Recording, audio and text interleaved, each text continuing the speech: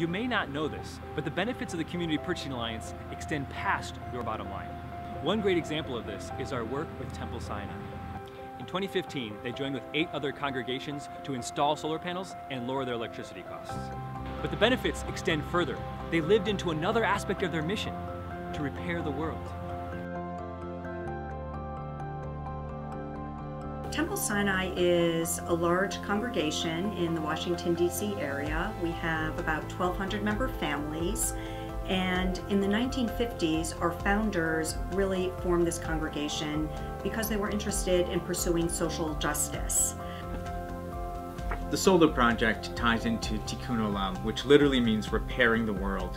Tikkun Olam is one of the most important Jewish values, and this solar project allows us to literally repair the world by being better stewards of the environment, but also it's a way to engage our entire community. By knowing and supporting the solar project here at the temple, the entire community is involved with Tikkun Olam.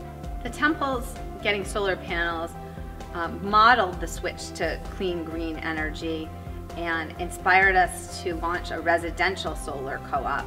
Our green team worked together, and ultimately more than 50 households, both temple members and others in the community, went solar.